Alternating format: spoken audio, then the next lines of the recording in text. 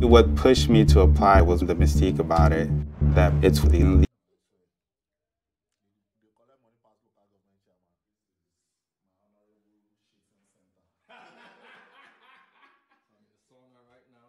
Myself as a female in the FBI, I'm just another agent.